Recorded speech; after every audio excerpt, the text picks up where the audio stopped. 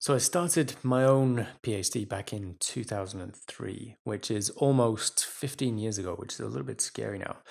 But anyway, I started my PhD in physics in 2003, and initially my project was supposed to be a collaboration between two different departments. So someone from another department, another PhD student, was providing samples, and then I was supposed to do various kinds of analysis on these.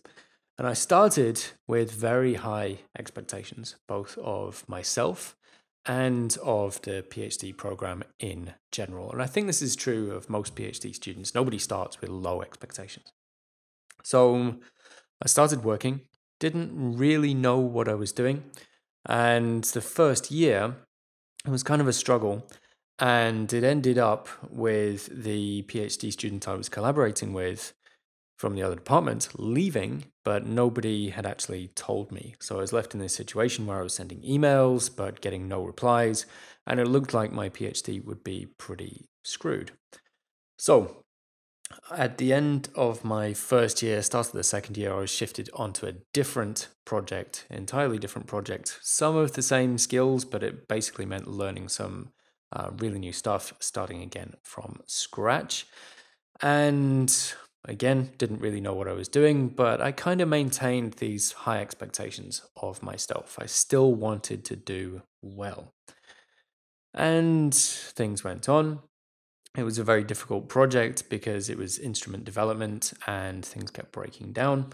And it got to my third year, so the final year of funding, and the pressure had really, really, really started to build. I didn't have any publishable results, whereas all the other PhD students in my research group were publishing papers, and it really looked like they were going to finish on time, but I might not finish ever.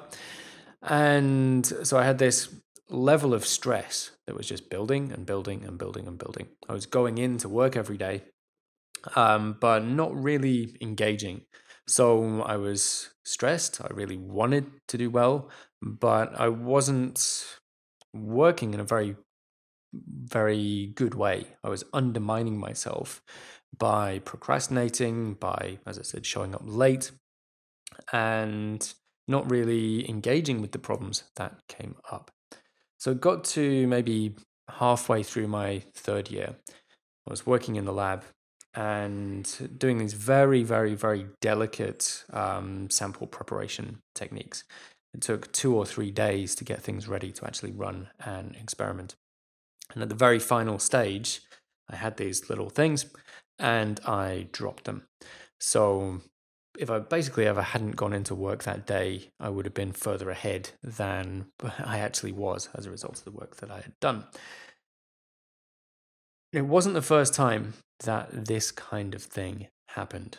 It had happened several times throughout the course of the PhD, but this time something inside me kind of broke. So it wasn't just the samples that broke, it was something inside me. So all that tension that had been building up, suddenly it kind of just snapped. And I swore loudly, stormed out of the lab, and didn't know if I was going to come back. So I walked across the campus thinking, I can't take this anymore. I can't take all this stress. I can't take this constant feeling that I'm not living up to the standard that I expect of myself or that anybody else expects of me.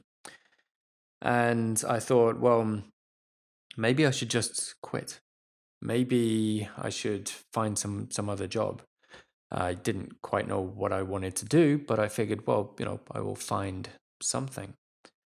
And whatever it is, it can't be as bad as this. It can't be as stressful as this. So then I started thinking, well, okay, if I quit, then obviously I've got to tell my supervisor. He'll be disappointed, I guess, but I think he'll understand. I'll have to tell my family, my friends, my colleagues, who, some of whom have become very close friends. But again, if they're disappointed, I think they will understand. And so I sat on a bench on the campus for a little while just thinking about this. And I thought, well, okay, quitting is an option. And it's not a terrible option. But I don't quite want to leave yet. So there's still a few things I can try in the lab. So I'll go back to the lab and try these things. And if they don't work, then I'll quit. But I want to make sure that if this is going to determine whether I leave or whether I stay, I at least want to make sure that I've given it my best shot. That for once, I'm going to put all of myself into the work. And so I sat there for a little while longer, built up my resolve, calmed down a little bit, went back to the lab, and just slowed down and did things basically as carefully as I could without really worrying about the end result. So that pressure to perform, that pressure to get the results, I wasn't really worried about it anymore because I could leave. My self-esteem was no longer tied up in how well I did. And so I took my time, did things as carefully and as meticulously as I could.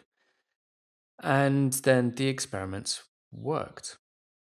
So obviously then I thought, oh, shit, now I can't quit. So what this taught me was that the way I'd been dealing with my stress, the way I'd been approaching the PhD, I'd been constantly undermining myself because I'd put myself under so much pressure.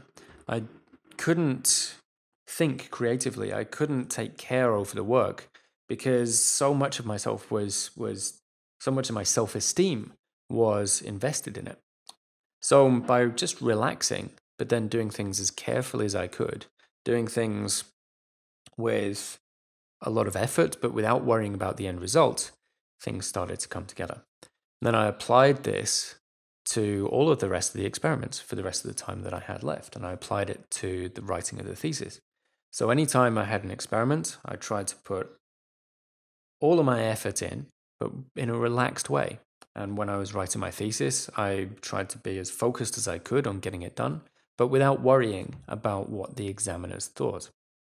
And this simple change in mindset, I think, made the difference between me either failing or just quitting and going on to get enough data for a couple of publications, having enough data to be able to write my thesis, then writing the thesis pretty quickly. I did it in just 3 months, but to a standard that the examiners thought was one of the best that they had ever read. And I passed, surprisingly, amazingly, with 0 corrections to my thesis, and then went on and did a couple of postdoc contracts, and then went on ultimately to start coaching PhD students and doing the work that I do now.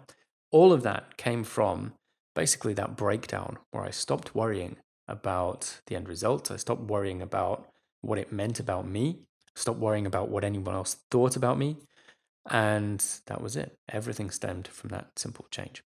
So think about how much you're investing in your PhD, what it means to you, and whether that's actually helping you or whether it's holding you back.